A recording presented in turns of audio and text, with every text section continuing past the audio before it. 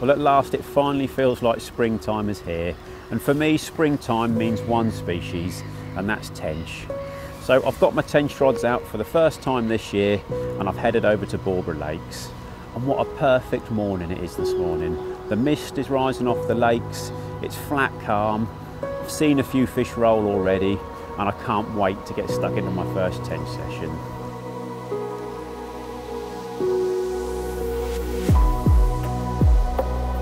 Bawburgh Lakes is a venue that I've fished on and off for probably the past 20 years, and it's been very kind to me in the past for specimen tench, big bream, big pike and a handful of nice carp.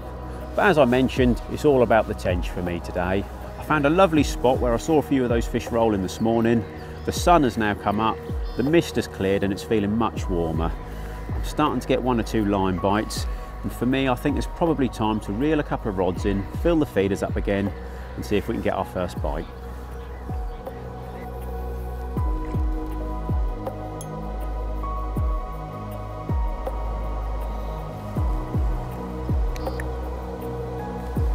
So many liners.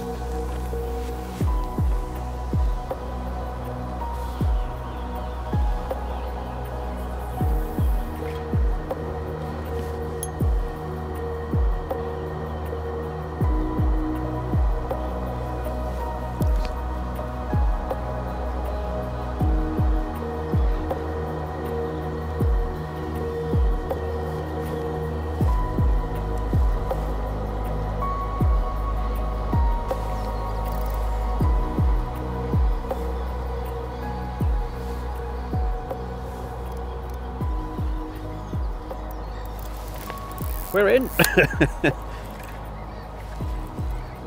Well, that was a bit of a shock. I just had a recast and pretty much took the bobbin out of my hand. But I think that shows the importance of recasting the feeders. I've been getting a few liners and I thought I'd just reel one of the rods in, fill the feeder up again and recast it, and it hadn't been on the bottom more than about 15-20 seconds and pretty much pulled round in my hand. He's doing his best to get in these reeds. But if I manage to land this one, that'll be my first tench this year. This is my first trip. And what a lovely morning to make your first trip. It's been absolutely beautiful this morning.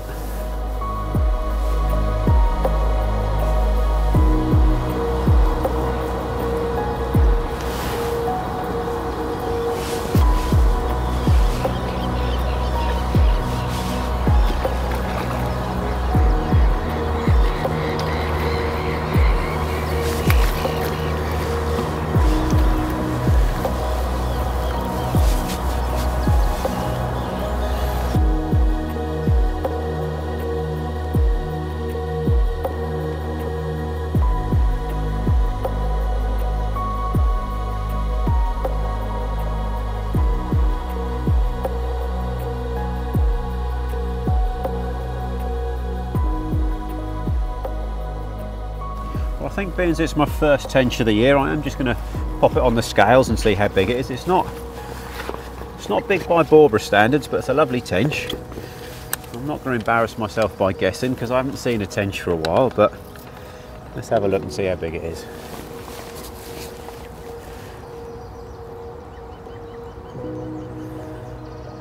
So that's about 6'10", 6'11", so I'm pleased with that. That's a lovely start. Well, what a lovely welcome back to Bawburgh Lakes this is. My first bite this morning, and what a beautiful tench.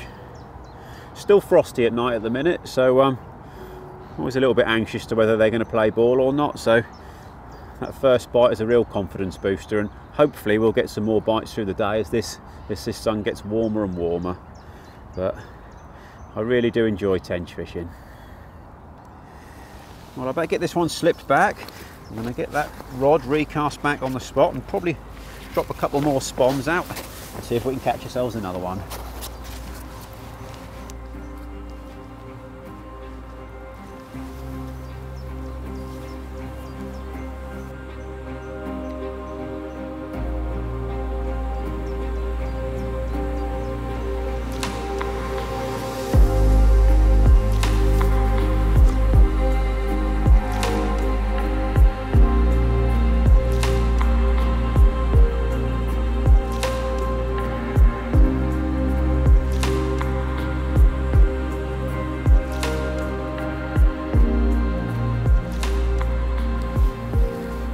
I think it's really important to keep trickling bait over the top of your spot.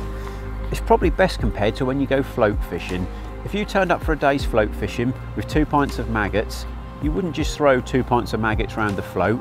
You'd get a pinch of maggots every cast and keep little and often feeding to draw the fish into the swim. That's exactly what I do with the spom. Every hour, hour and a half, I'll get out my chair and I'll drop 4 or 5 spoms over the top of the spot. That's exactly what I've just done. I'm probably going to put 1 more spom out in a minute and that'll be enough. And what I use as bait I feel is quite important as well. I like to use lots of smaller food items for tench, such as micro pellets, hemp seed, maggots and casters.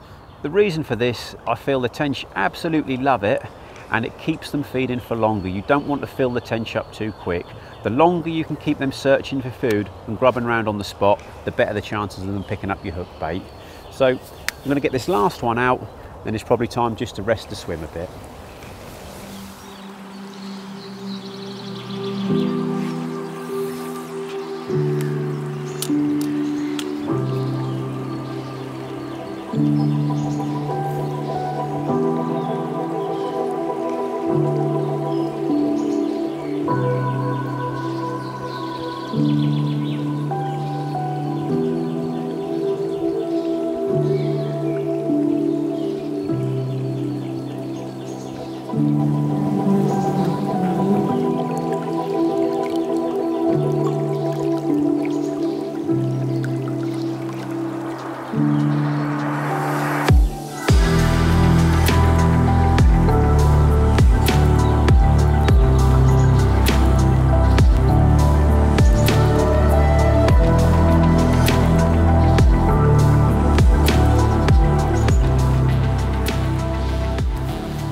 Halfway through refreshing the rods, it pays to keep recasting the feeders, and the fishing's gone a little bit slow this afternoon, so before I recast this 3rd rod I'm going to take 5 minutes just to talk you through the rig that I'm using.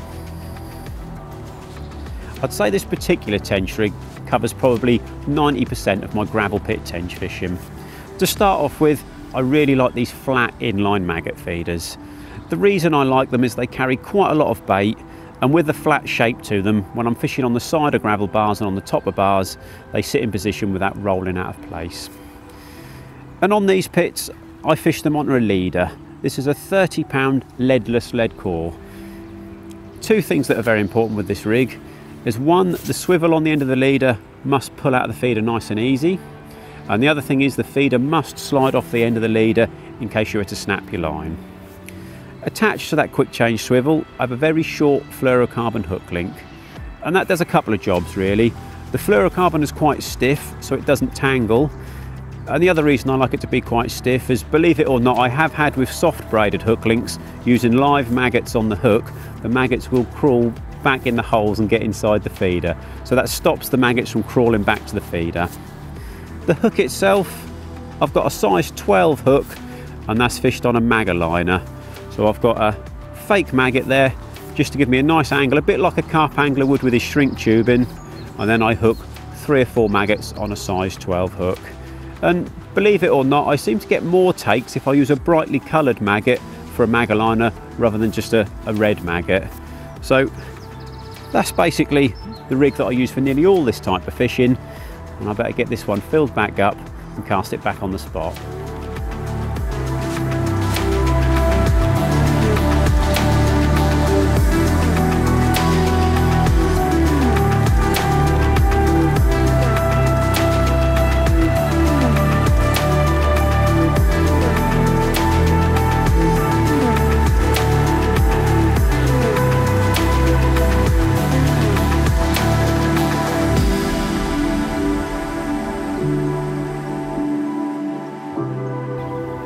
It's been very quiet this afternoon if I'm honest, but that's not through the lack of trying. I've been recasting the feeders quite regularly and dropping a few spoms over the top every hour or 2, but it just hasn't happened. But I'm still hopeful, because for me dawn is often the best time when tench fishing, so fingers crossed, first thing in the morning we'll get a few bites before we have to pack up and go home.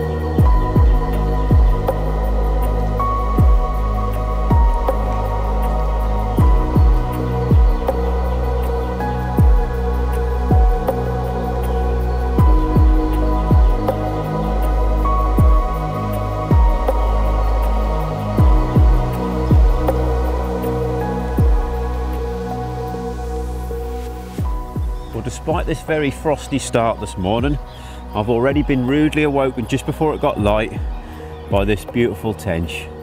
And what a brilliant start to the day. It's supposed to get quite windy later and the sun's supposed to shine, so fingers crossed that brings the tench on the feed. I've already recast all the rods and probably put 7 or 8 spoms over the top of the spot, so it's just a bit of a waiting game now, and like I mentioned, fingers crossed a few more tench feed when it warms up a bit.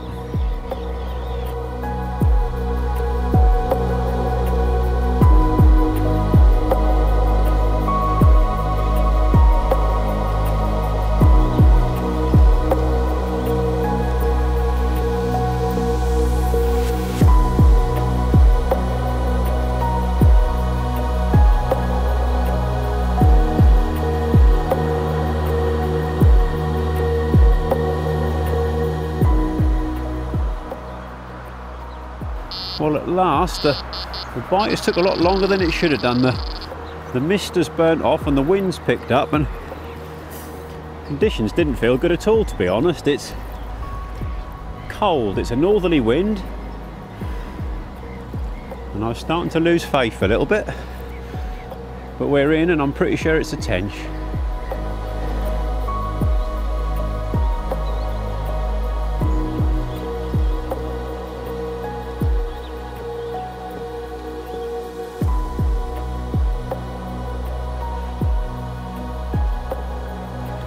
Scrapper. Come on, let's have you.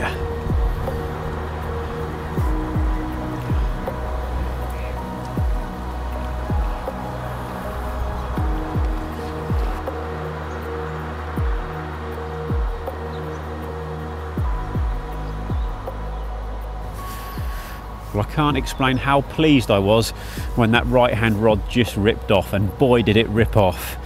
And at last we've got another tench on the bank. Conditions are far from perfect. We've got strong northerly winds. I've got my coat back on and it doesn't so much feel like the springtime anymore. But this certainly boosts my confidence, and quite often when you get one bite on these big pits, you're not far away from another bite. So I'm going to get this one slipped back, get the feeder back on the spot and see if there's any other tench to be had. Off you go, buddy.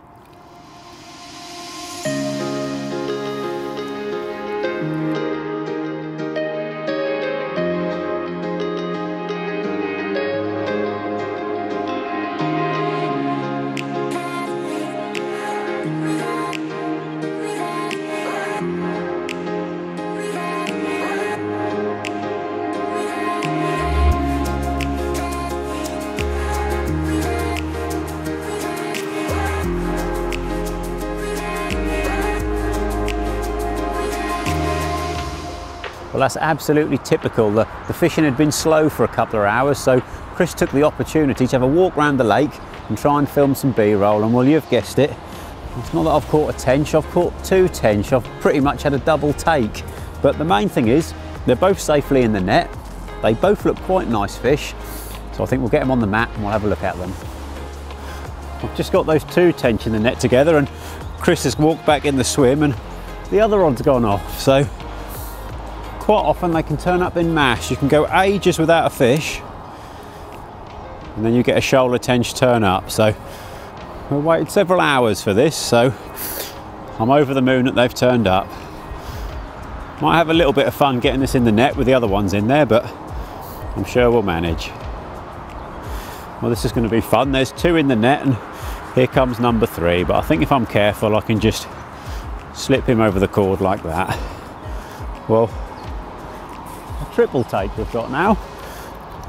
This is more like it. Well, I now have no rods in the water, but I have 3 tench in the net, and that third one I can see he's quite a bit smaller than the other 2, so I'm gonna get this little fella and pop him straight back. Lovely looking tench, but I think I'm a bit more interested in those other 2, so I'll slide that one straight back and we'll get these 2 on the mat. Well, how about that? That's the bigger 2 out of those 3 tench I had in the net altogether. And 2 lovely tench, 2 very different looking tench. The dark one at the top was a male tench and the one at the bottom was a female tench. I have quickly weighed the top one and it's a smidgen over £7. I don't think the other one's much smaller, but I'm very, very pleased with these, but I currently have no rods in the water and the tench are obviously back on the feed. So I'm going to slip these two back, get the rods back out, a couple more spoms, see if we can get a few more.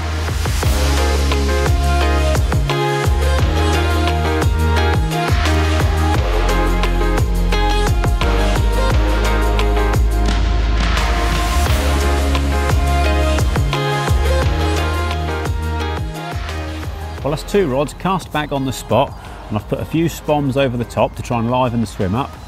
But this third rod, I've got to change a plan for this rod. In about the last 20 minutes, I've seen two tench show to my left. And there's a spot to my left that I've caught a few fish off in the past. So I'm going to get this feeder filled up and I'm going to chuck it on that spot and see if that produces any bites. But before I do that, I've got one little tip with these short fluorocarbon hook links. With regular casting and a few fish, they can get a little bit misshapen.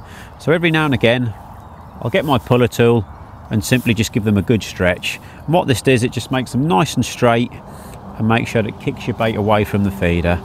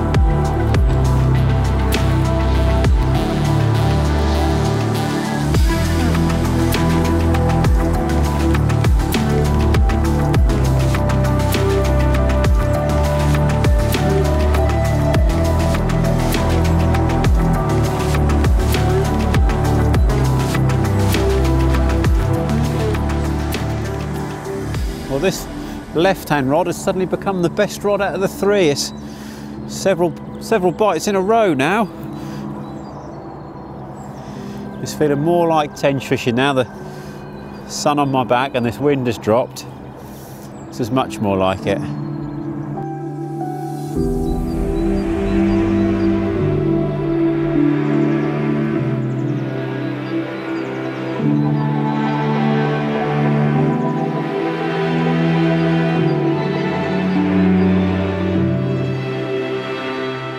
There we go, another really nice tench.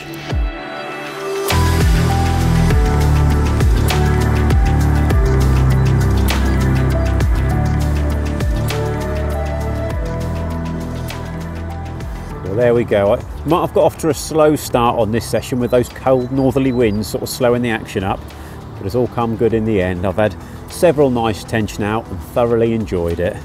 I think I better make this the last fish and I better think about getting home. But one last thing, if you enjoyed this video, don't forget to go over to our YouTube channel and click the subscribe button on ADTV. And another thing, if there's any species you'd like to see me fish for in my specimen series, drop a comment below and I'll do my best to try and catch some.